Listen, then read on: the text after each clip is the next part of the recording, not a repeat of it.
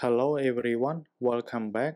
Today I would like to share you some of the brand new jailbreak tweaks that are compatible with iOS 12.4. The first tweak here, in order to enable it, you need to go to Control Center and then click on Customize Control and scroll down until you see Mowgli and click on plus button.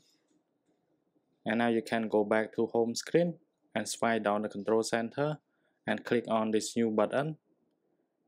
And then you can see the tweak is enabled and it shows you the brief preview of the app. So such as the weather, you can see the brief information and you can see on calendar, photo, message and Cydia as well. And on the health application, you can see.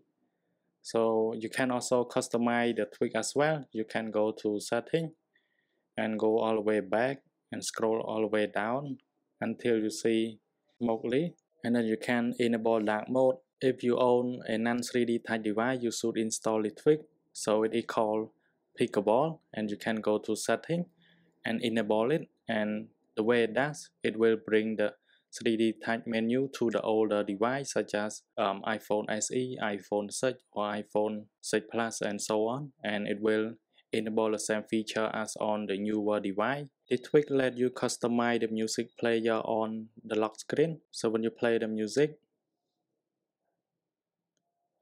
and you can see the music player on iPhone lock screen is transparent now, and you can customize it.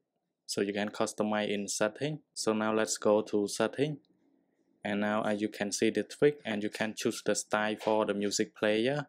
So you can choose for tiny volume. This one is a tweak that will give you a vibration. So when you press the volume up or volume down, you can feel the vibration on your iPhone and you can feel it.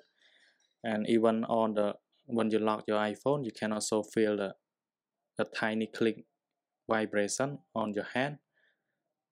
And when you unlock your iPhone, you also feel a vibration as well. And finally, this is the best lock screen tweak that you should install. It is called Lisa, so you can enable it in setting, and it gives you a new redesign on your iPhone lock screen. And let me test the notification for you.